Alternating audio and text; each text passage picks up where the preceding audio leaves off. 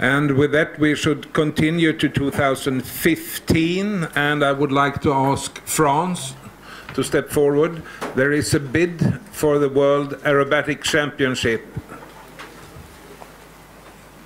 Right, so hello again. France is very pleased to submit this proposal for hosting the World Aerobatic Championships 2015. A bid Pierre and myself are presenting on behalf of the French NAC and the French Federation of Aeronautics. France believes that they need more than 1 year to prepare and organize this championship properly, which can in the end only be beneficial to all participants. This is why we submit this bid this year, and this is why France would not have considered submitting a bid next year for the 2015 event. Of course, then, not everything is fully determined or fixed today at this time. Nevertheless, I can tell you the teams over there in the Federation, in the NAC, and other stakeholders in France are extremely motivated, and they are now waiting for the outcome of this plenary to move full speed ahead. So, next one. So, because we're a bit short in time, I will not enter into too many details of aviation and aeronautics and aerobatics in France, but you will have a chance to review all that. You will receive the, we will upload that, I think, on the website anyway. So, I guess all of you know more or less about French aerobatics. The last big competition we organized was the WAC in 2000 in Muret near Toulouse. So we can move to the next one. Okay, with a lot of airfields everywhere. Supported by a number of administrations, so also for this bid that the Sports Ministry is fully behind, as well as the National Civil Aviation Authority and the French Ministry of Defense and the Air Force. Next. You can... Next. So, what's important? You're all waiting for some information now. The dates. It's in big, so you can write it down. 19th to 29th of August. Next, and here we're going to enter into the location issue.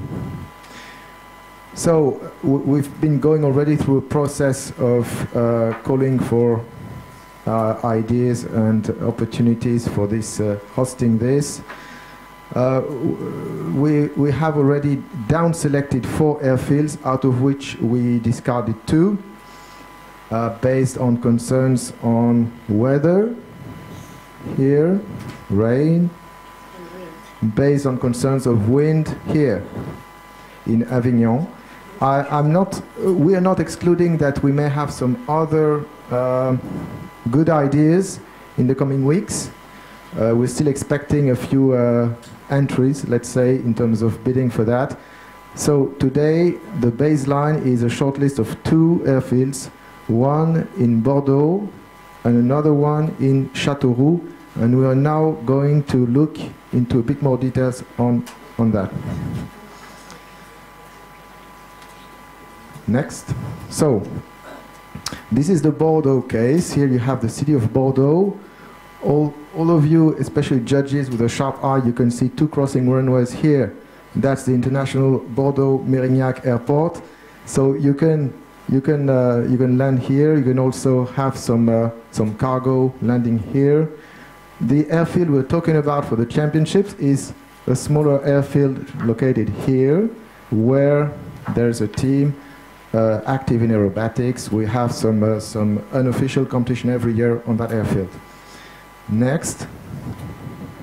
Not too many details here. I don't want to enter into that, but just to let you know, we have a paved runway of 800 meters and a grass strip a little bit shorter. We're going to Google Earth that a little bit. The location of the box. So here you recognize the paved runway, the hangars, etc. we have designed a box like this. We have an issue to solve on this airfield. You see that it's not so easy to find the exact good box location to avoid the trees, etc. So we are on it, we're working on that, and this is one of the issues we have to solve right now. But this is a tentative setup. Sunrise, sunset, so typical, nothing special to mention on that. Next. This is the Châteauroux case, completely different. So Châteauroux, a bit more than 250 kilometers south of Paris, which is seems to be the closest big international airport.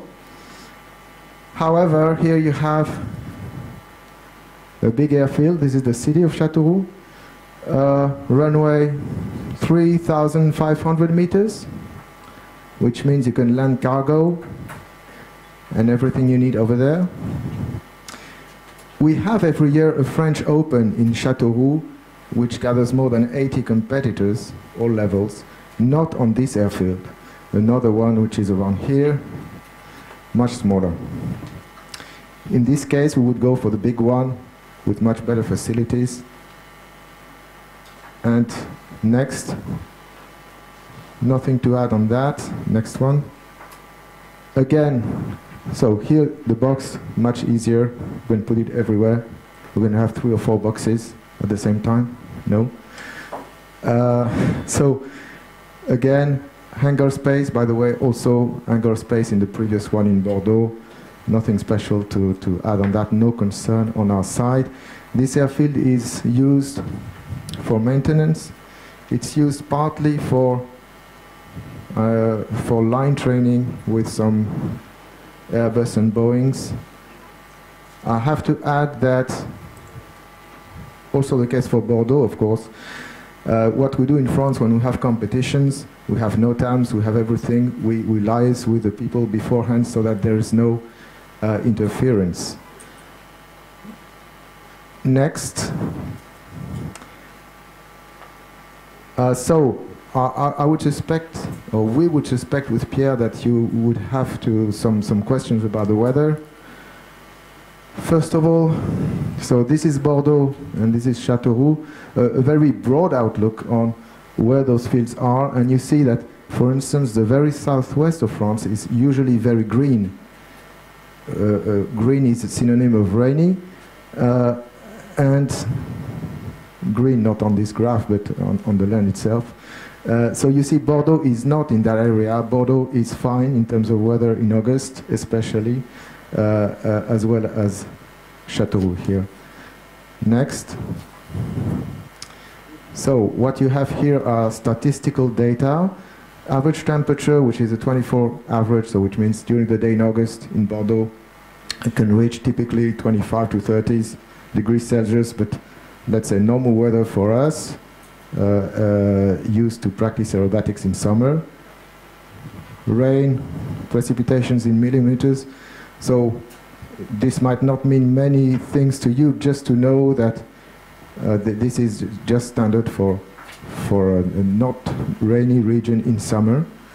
If you have this amount every month in the year, in anywhere, it's called a draft in average. So this is absolutely fine. Next, wind. This is a distribution of the wind direction, so mostly from west, no surprise. Average speed 7 knots. And this might be an interesting figure. It's 17% the probability that the wind would exceed kind of 10 or 11 knots or something like that. 4 Beaufort for the ones who practice sailing and so on. If you have 4, you are already fully fine with aerobatics all directions. The problem comes when you have more than 4, and this statistics is equals or more than 4. Okay? So the conclusion out of that is that we expect good conditions. There are no signs that we would have wrong conditions there. Next. So same for Châteauroux, same kind of data. No issue to report on this one. Next one. Wind distribution, which means here predominantly from the southwest, west-southwest, 8 knots in average. So same story. On our side, we have no issue to report. Next. Here we go into the team. Proposed contest director Guy Auger, that some of you know already, very experienced. He's been chief judge this year. He's used to organize competitions. He's the contest director of our annual Coupe de France, the French Open, gathering, as I said, more than 80 pilots every year. International judge. So you know this man. Next.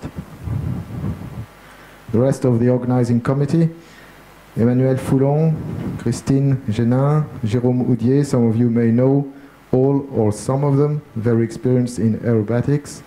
They are fully knowledgeable on what needs to be done for a proper organization. Next. This you were expecting, I'm sure, as well. Entry fees.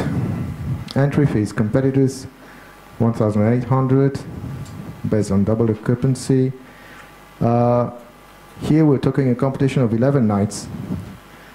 So the hotels, no issue on the hotels in both cities. We have plenty of hotels. In terms of standards, that would be the normal standard for CIVA. It includes everything that is required. We expect a discount for early registration and a small increase for late registration.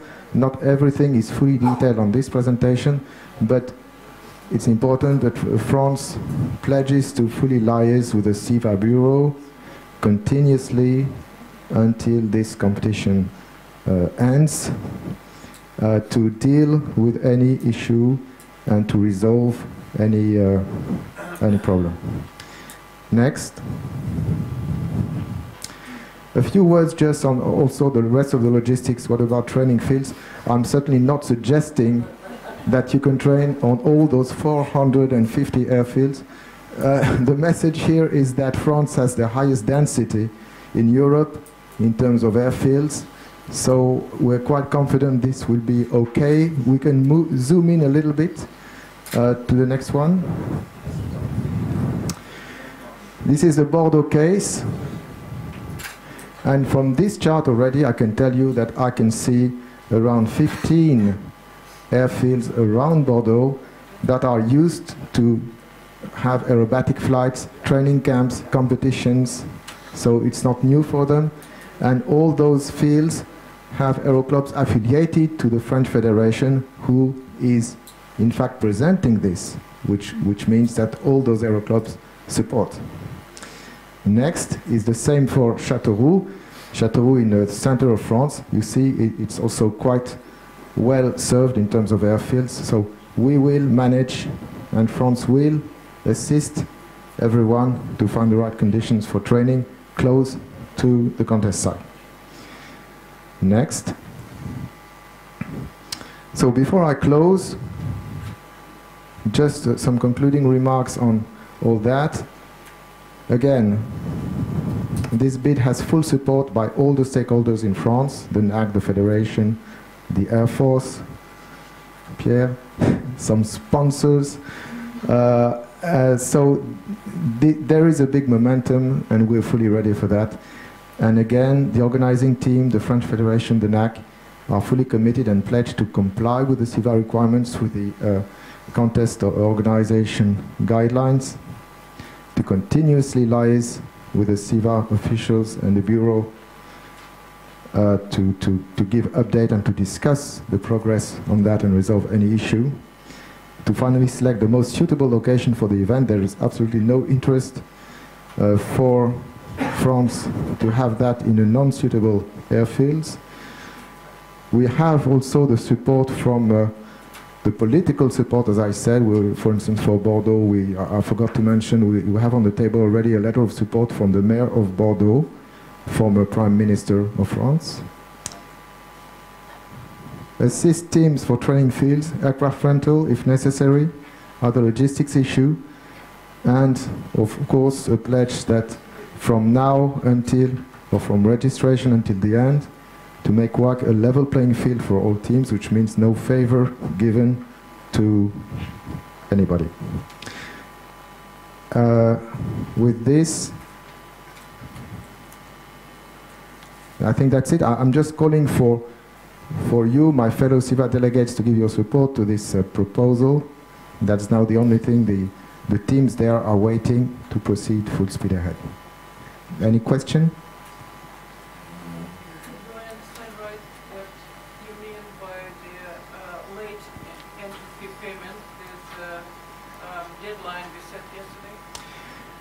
Okay, on this one, I'm not sure I can fully answer to that question because we have not worked out the details of how many weeks before. I fully understand and I acknowledge the issue. We want to do something reasonable, and this is part of what I said before, liaising with the Bureau to find the arrangements that are satisfactory for everybody. If in the end it turns out that the organizers need a deposit by a certain date, but not the full amount that can also be arranged. Whatever, this will be discussed. I cannot now say it's fully okay because I don't know the conditions from the hotels or whatever, simply. 10 judges? Sorry? 10 judges? 10 judges. Okay, let's go for a vote. If there is no other bid, we have yes to approve it, no to not approve it, or abstain. I'll give the word to Mr. Hughes. Thank you, Mr. Alvidson. Please switch your handsets on, make sure they're working. Again, please wait for me to say, but you will vote 1 for yes, 2 for abstain, or 3 for no. Is everybody happy? Then we open the voting and please vote now. I have all the votes, so I stop the voting and the result is 21 yes, 1 abstain, 3 no. Congratulations.